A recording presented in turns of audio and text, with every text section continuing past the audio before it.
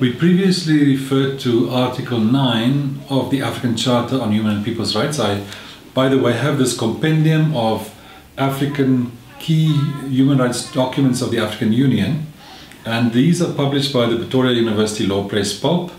I have a hard copy here, but these are also available online, so one just goes to the Pretoria University Law Press website, PULP Pulp.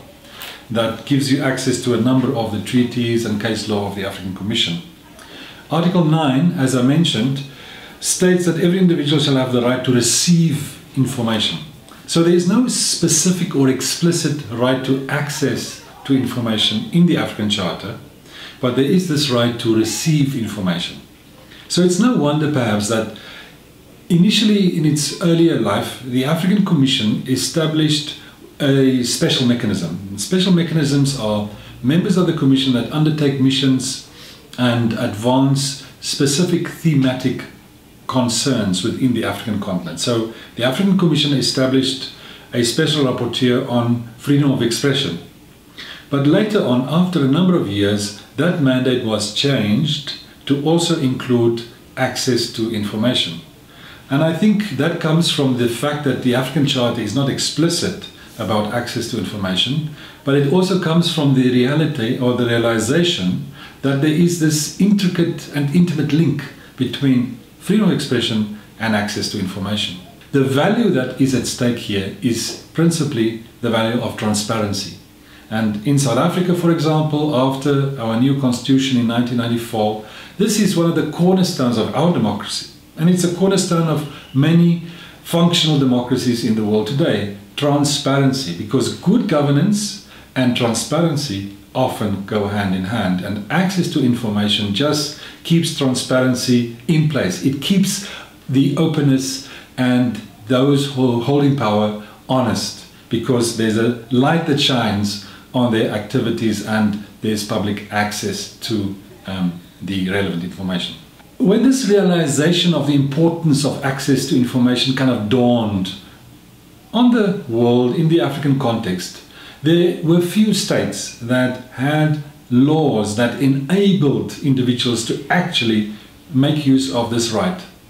And for that reason, this Special Rapporteur on Freedom of Expression and Access to Information of the African Commission, she embarked on a process of developing a model law on access to information in Africa.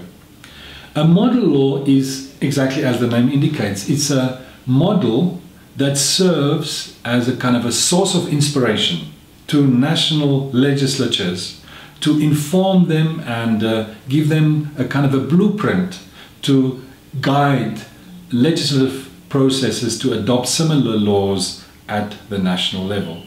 It doesn't mean that the state has to follow in every respect the model law, but the model law has kind of taken on board wisdom in national jurisdictions in Africa and further afield. It set out kind of a workable way in which states that want to adopt a model law can do so quite easily. That's the idea. It's quite a beautiful thing.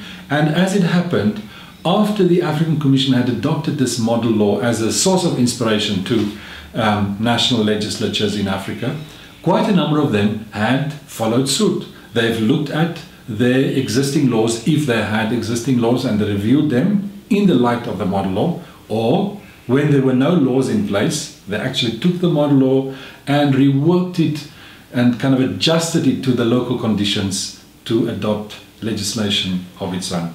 And it must be said that the Special Rapporteur had been quite instrumental in this process, not only in the process of adoption of the model law, but perhaps more importantly, in the process of taking that model law to the different states which had not had a law in place, working with government officials, getting civil society energized to take this matter forward. So it is this synergy of factors that have seen this model law not resigned to the shelves, but actually become an inspirational tool within many African states. So I think that in my mind is one of the great success stories of the African Commission and its work in Africa. And we, as the Center for Human Rights, having worked with the Special Rapporteur over a number of years on this issue, we are very proud and we are very impressed with the way that that has evolved over time.